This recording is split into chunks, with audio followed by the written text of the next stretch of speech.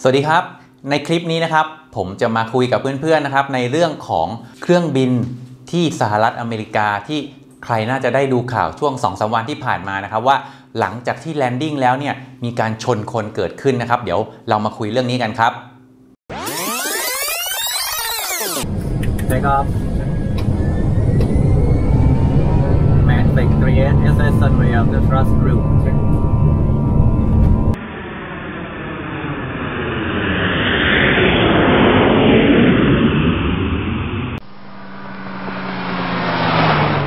สวัสดีครับพบกับผมนะครับดนจากช่องกัปตัน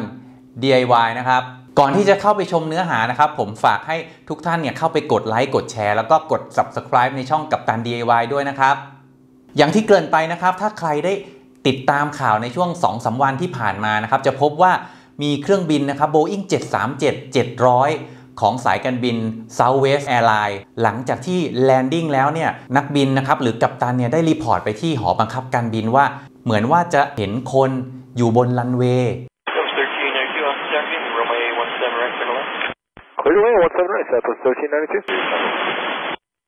Tower Golden Eagle 6867 Zulu ILS 17 left. Eagle 67 left, runway 17 left, clear. ซึ่งไฟล์นี้เป็นไฟล์ Southwest 1392 ทำการบินจากดัลลัสมาออสตินนะครับที่รัฐเท็กซัสสหรัฐอเมริกาไฟล์นี้ก็ทำการบินมาปกติเลยนะครับจนกระทั่งแลนดิ้งเมื่อแลนดิ้งเนี่ยอย่างที่บอกนะครับนักบินเนี่ยได้รีพอร์ตไปที่หอบังคับการบินว่าเหมือนจะเห็นคนอยู่หอบังคับการบินได้ถามว่าคุณแน่ใจนะว่าเห็นคนอยู่ตรงไหนซึ่งตอนนั้นเนี่ยนักบินก็ได้รีพอร์ตไปว่าตอนนี้อยู่ด้านหลังของเครื่องแล้วหลังจากนั้นเนี่ยก็มีเจ้าหน้าที่ของสนามบินนะครับมาตรวจสอบว่ามีคนอยู่ตรงนั้นจริงไหมและก็พบว่าคนคนนั้นนะครับเป็นผู้ชายแล้วก็ได้เสียชีวิตไปแล้วเพื่อนๆลองนึกดูว่าถ้าเราเป็นนักบินในขณะนั้นเนี่ยพอหลังจากใกล้ๆจะแลนดิ้งแล้วเนี่ยเราเห็นว่าเหมือนเป็นคนเนี่ยในช่วงเวลานั้นเป็นช่วงเวลาเริ่มที่จะมืดแล้วเนี่ยถ้าเป็นคนไทยเนี่ยผมเชื่อว่าหลายคนอาจจะเอะใจแล้วเฮ้ยใช่คนจริงหรือเปล่าหรือเป็นอะไรกันแน่นะครับซึ่งหลังจากที่ลงสนามเรียบร้อยแล้วนะแล้วเครื่องเนี่ยได้ออกจากรันเวย์เรียบร้อยแล้วนะครับเราเรียกว่าวาเคทออกไปจากรันเวย์เรียบร้อยแล้วเนี่ยเครื่องก็ได้จอดนะครับแล้วก็ผู้โดยสารเนี่ยได้สังเกตเห็นว่าเครื่องยนต์ด้านซ้ายมือก็คือเครื่องยนต์ที่อยู่ด้านซ้ายมือของผู้โดยสารเนี่ยถ้านั่งหันออกไปทางด้านหน้าของเครื่องบินเนี่ยพบว่าเครื่องยนต์เนี่ยมีความเสียหายค่อนข้างมากเลยนะครับโดยที่เดี๋ยวผมจะเอาภาพขึ้นมาให้ดูนะครับหลังจากที่ตรวจสอบแล้วก็พบว่าเครื่องยนต์เสียหายค่อนข้างมากและพบศพของชายผู้นั้นนะครับอยู่ในจุดที่เครื่องเนี่ยสัมผัสพื้นและต้องบอกแบบนี้นะครับว่าตอนนี้เนี่ยเรายังไม่ทราบสาเหตุว่ามันเกิดจากอะไรและผู้ชายคนนั้นเนี่ยเข้ามาในสนามบินได้อย่างไรแต่มันมีประเด็นเกิดขึ้นในเว็บบอร์ดของต่างประเทศนะครับแต่ผมไม่ทราบว่าในประเทศไทยเนี่ยมีการพูดถึงประเด็นนี้กันหรือเปล่าซึ่งมีความเข้าใจผิดหลายอย่างนะครับบางคนเนี่ยพูดว่านักบินน่าจะเห็นทำไมเห็นแล้วถึงไม่หลบไม่โกราวนะครับเราจะเรียกการไปใหม่หรือการยกเลิกการลงสนามเนี่ยว่าการโกราวก็คือการเร่ง power หน้าสุดเลยนะครับแล้วก็บินขึ้นไปใหม่ไปตั้งตัวใหม่อย่างที่หลายๆคนอาจจะเคยประสบมาแล้วก็อาจจะกลัวว่าเกิดอะไรขึ้นมีการเร่งเครื่องจริงๆเนี่ยการโกราวเนี่ยผมเคยทำคลิปไว้แล้วว่าการโกราวเนี่ยมันเป็นสาเหตุที่ทำให้เราเนี่ยเกิดความปลอดภัยนะครับลองไปติดตามคลิปนั้นได้เลยต้องบอกแบบนี้ครับว่า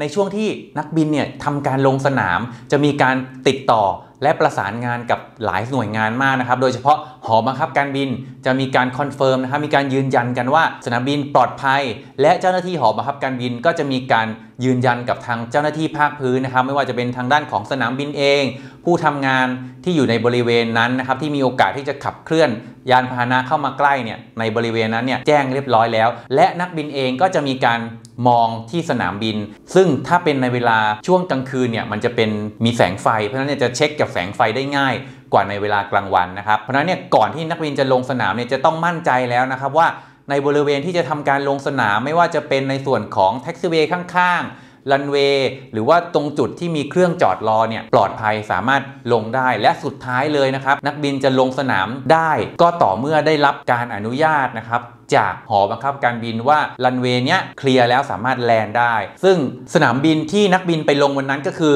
สนามบินออสตินนะครับเป็นรันเวย์17ขวาเครื่องบินที่ลงสนามในวันนั้นเนี่ยเป็น Boeing 737-700ซึ่งปกตินะครับเครื่องบินขนาดนี้เนี่ยจะเป็นไซส์ใกล้เคียงกับ ที่ผมทำการบินอยู่นะครับเป็น Airbus 320 319 321อะไรอย่างเงี้ยไซส์ใกล้เคียงกันเพราะฉะนั้นน้ำหนักในการแลนดิ้งเนี่ยโดยปกติจะอยู่ที่ประมาณ60 ตันความเร็วในขณะนั้นนะครับเป็นช่วงที่เราเรียกว่า approach to land เนี่ยความเร็วถ้าเทียบเป็นกิโลเมตรต่อชั่วโมงเนี่ยจะอยู่ที่ประมาณสัก250ถึง260กิโลเมตรต่อชั่วโมงเรียกว่าเร็วมากๆเลยถ้าเป็นรถยนต์นี่ก็เร็วมากๆเลยใช่ไหมครับประกอบกับอย่างที่บอกในตอนต้นนะครับช่วงเวลาที่เกิดเหตุเนี่ยเป็นช่วงเวลาพลบค่ำแล้วนะครับมันจะเริ่มมืดแล้วทำให้เมื่อเรา approach เข้าไปเนี่ยจะมีแสงไฟจากไฟ approach light นะครับค่อนข้างสว่างและยังมีไฟปาร์ปี้นะครับที่คอยบอกระยะสูงต่ำของเครื่องบินว่าอยู่ในแนวล่อนที่ถูกต้องไหมอีกและเมื่อเข้าไปใกล้ๆตัวรันเวย์เครื่องบินเนี่ยจะมีไฟจาก landing light ที่ช่วยส่องพื้นเพื่อให้เห็นชัดนะครับและยังมีไฟ taxi light อีกเมื่อแสงไฟนั้นเนี่ยตกกระทบที่พื้นนะครับแล้วสะท้อนกลับขึ้นมาเนี่ยเป็นไปได้ยากมากนะครับที่จะทำให้มองเห็นคนที่แอบหรือว่าตั้งใจหลบอยู่ตรงนั้นซึ่งต้องบอกว่าต้องตั้งใจหลบแน่เพราะว่าถ้าไม่ตั้งใจเนี่ยก็คือจะไม่ได้ไปอยู่ตรงนั้นแน่นอนหรือถ้าจะมีการทำกิจกรรมใดๆก็แล้วแต่ตามกฎและข้อบังคับของสนามบินเนี่ยครับเขาจะต้องมีการเปิดไฟมีสัญญาณแล้วก็มีการติดต่อประสานงานกับทางเจ้าหน้าที่ควบคุมการจราจรทางอากาศอยู่แล้วซึ่งตรงนี้เนี่ยต้องบอกว่าอย่างที่บอกนะครับว่าเขาต้องจงใจที่จะหลบอยู่แล้วหรือแม้กระทั่งนะครับเราจะคิดได้ว่านักบินอาจจะเห็นแต่อย่าลืมนะครับว่าพบว่ามีคนอยู่ตรงนั้นคือจุดที่เครื่องจะต้องทัชดาวน์ลงไปที่จะต้องสัมผัสพื้นนั่นหมายความว่าเมื่อนักบินเห็นเนี่ยเป็นจุดที่ใกล้กับที่เครื่องจะสัมผัสพื้นแล้วการที่จะ go round หรือไปใหม่ได้จะต้องใช้เวลาในการตัดสินใจเนี่ยพอสมควรหมายความว่าเมื่อตัดสินใจ go round และมี procedure ที่จะทำการเร่งเครื่องยนต์เพื่อไปใหม่เนี่ยจะต้องใช้เวลาพอสมควรแต่จากจุดตรงนั้นนะครับใช้เวลามีเวลาให้ตัดสินใจเนี่ยน้อยมากสิ่งที่ทำได้เพื่อความปลอดภัยนะครับถ้าต้องการจะหลบตอนนั้นเนี่ยทำได้ก็คือการใช้ลัดเดอร์หรือใช้หางเสือเพื่อทำการเบี่ยงหลบออกไปเพราะถ้าไม่ทำแบบนั้นนะครับ go round อาจจะไม่ทันเพราะว่ามันอาจจะสัมผัสพื้นก่อนซึ่งตรงนั้นเนี่ยถ้าอันนี้ผมพูดในมุมของว่าถ้านักบินเห็นก่อนและ go round เนี่ยยังไงมันกว่าที่เครื่องจะตอบสนองนะครับมันจะอาจจะไปสัมผัสก่อนได้ถ้าในมุมที่ต้องการจะหลบเนี่ยใช้ลัดเดอร์อย่างที่บอกนะครับมันจะมีการพาตัวเองพาเครื่องเนี่ยหลบออกไปได้นิดหน่อยเพราะว่าวัตถุประสงค์หลักในการลงสนามหรือว่าจะเป็นการโกราวก็แล้วแต่ของนักบินนะครับสมาธิตรงนั้นคืออยู่ที่การเอาเครื่องบินเนี่ยให้อยู่ตรงกับกึ่งกลางของรันเวย์ให้ได้มากที่สุดเพราะฉะนั้นนะครับสิ่งที่เขาทำได้ก็คือการใช้ลัดเดอร์เพื่อเบี่ยงเครื่องออกไปเพียงเล็กน้อยได้เท่านั้นเองจะสังเกตว่าความเสียหายที่เกิดขึ้นจะไปโดนในส่วนของเครื่องยนต์นะครับเพราะฉะนั้นเนี่ยอาจจะต้องรอการสอบสวนต่อไปว่าสาเหตุเกิดจากอะไรแน่เดี๋ยวเราลองมาดูนะครับในคลิปส่วนหนึ่งของการที่ Boeing 737นะครับจะทำการ go round เนี่ยเขามี procedure อย่างไรบ้างนะครับลองไปดูกัน No contact. Go around, flat 15, set go around thrust. Flat 15. Go on thrust is set. Gear up. Positive rate.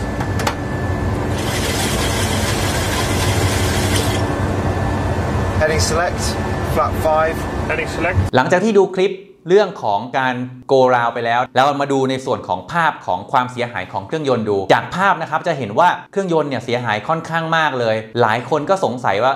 คนตัวเล็กนิดเดียวเองตรงส่วนของเครื่องยนต์ตรงนี้ตัวที่หุ้มเครื่องยนต์เนี่ยมันน่าจะแข็งแรงทำไมมันถึงมีความเสียหายได้ขนาดนี้ลองนึกภาพตามอย่างที่ผมบอกนะครับว่าเครื่องบินเนี่ยบินมาด้วยความเร็วประมาณ260กิโลเมตรต่อชั่วโมงคนที่อยู่ตรงนั้นเนี่ยยิ่งเป็นคนอเมริกันด้วยนะครับตัวใหญ่น้ำหนักอย่างต่ำเนี่ยต้อง75ถึง80กิโลกรัมอยู่แล้วนะครับเพราะฉะนั้นเนี่ยด้วยความเร็วขนาดนั้นนะครับมากระแทกไปขนาดนั้นเนี่ยมีความเสียหายมากแน่นอนขนาดว่าเครื่องบินบินอยู่ในอากาศแล้วชนนกตัวเล็กนิดเดียวนะครับเครื่องบินเนี่ยยังเสียหายหนักมากๆเลยบางครั้งเนี่ยทะลุปีกเครื่องบินทะลุกระจกเข้ามานะครับทำความเสียหายต่อคนข้างในอีกได้เหมือนกันอันนี้อันตรายมากๆแล้วถ้าเป็นคนเนี่ยนะครับความเร็วขนาดนั้นเนี่ยเสียหายแน่นอนครับอีกประเด็นหนึ่งที่คนพูดก็คือว่าคนที่เข้ามาหลบตรงนั้นเนี่ยจะเป็นคนจากภายนอกหรือเปล่าประเด็นนี้แทบจะเป็นไปไม่ได้เลยเพราะว่าในส่วนของพื้นที่ประชิดสนามบินหรือที่เราเรียกว่าแอร์ไซต์ตรงนั้นนะครับนอกจากจะต้องผ่านรั้วเข้ามาแล้วนะครับยังจะมีเจ้าหน้าที่ของการท่าเนี่ยคอยขับรถตรวจสอบเป็นประจำอยู่แล้วเพราะนั้นเนี่ยโอกาสที่จะยากมากที่คนภายนอกนะครับจะหลุดเข้ามาตรงนี้อาจจะต้องรอการสอบสวนอีกทีว่าคนนี้นะครับเป็นผู้โดยสารเป็นเจ้าหน้าที่หรือเป็นใครที่เข้ามา ในส่วนตรงนี้ก็เป็นไงบ้างครับหลังจากที่ชมคลิปนี้แล้วนะครับหวังว่าจะมีความเข้าใจในเหตุที่เกิดขึ้นบ้างนะครับแล้วก็ถ้าชอบคลิปนี้ผมฝากกดไลค์กดแชร์แล้วก็กด Subscribe ให้ช่องกัปตัน DIY ด้วยนะครับและถ้าชื่นชอบนะครับในผลงานของช่องเราอยากจะสนับสนุนช่องเรานะครับสามารถที่จะไปกดลิงก์ด้านล่างนะครับเพื่อเลี้ยงกาแฟผมได้นะครับที่คำอธิบายด้านล่างหรือ description ด้านล่างได้เลยมีลิงก์ให้อยู่นะครับก็ขอบคุณนะครับที่ติดตามชมนะครับแล้วพบกันใหม่ในคลิปหน้านะครับสวัสดีครับ50, 40, 30, 20, retard, 5